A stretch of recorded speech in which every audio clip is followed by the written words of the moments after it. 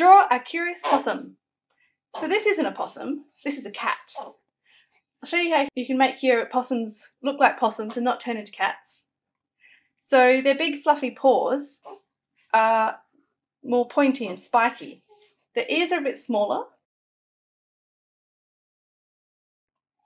And they've got more of a mouse, pointy nose with a little bobble on the end, like Rudolph. And you'll have to excuse my baby in the background. So possums, I sometimes draw a big semicircle, and then they've got stretchy arms, triangle kind of arms that go into little pointy feet. And their tail they use for swinging on trees. So this brush-tail possum can do really brushy on one side, but it's very strong on the top, so you can draw that quite sharp. So here's a little sugar glider, just to show how stretchy and triangular their arms and legs are. And last of all, this is a little sleeping ringtail possum.